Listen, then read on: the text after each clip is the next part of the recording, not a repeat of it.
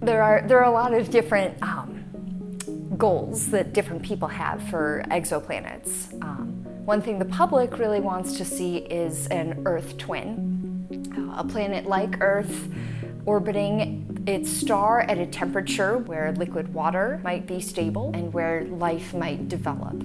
So what I'm trying to understand is which of the exoplanets that we are finding with the Kepler mission might be rocky like Earth, which of them could be places where a human could stand. Once planets get to be about 1.5 Earth radii, which corresponds to roughly 5 times the mass of Earth in stony iron composition, there's maybe something that causes such massive rocks to start accumulating the gas in which they are embedded.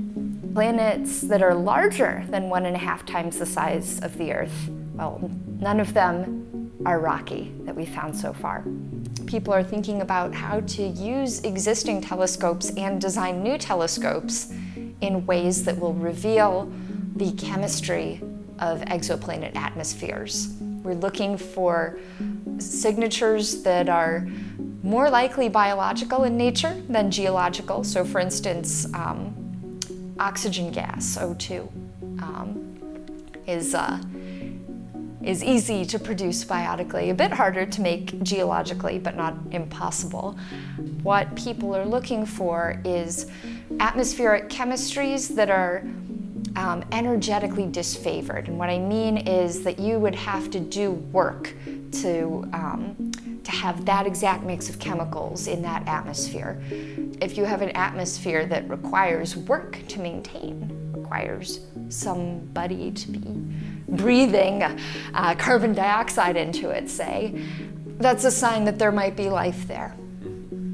So now we know that planets are everywhere, which means that I think the next big question is, how many of those planets get basic biology? How many of them get microbial soup like we had on the early Earth?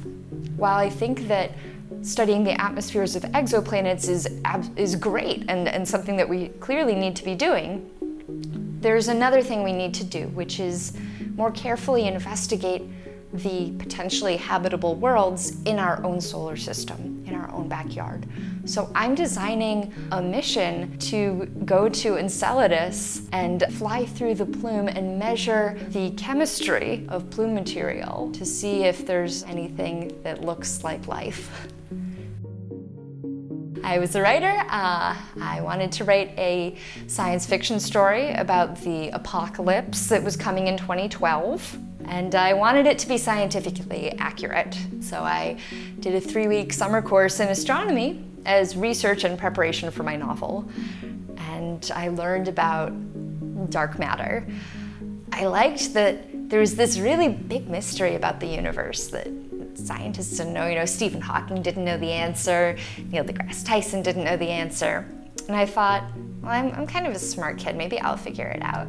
I read like all the NASA articles that I could get my hands on, subscribed to space weather lists, and did this from the time I was 14, which is when I took that summer class, up through college, where I took my first college-level astronomy course, and it just clicked with me.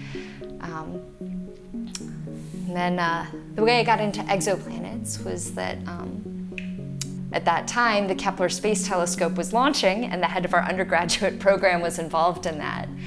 So I thought I'd try it out for a year and see what happened.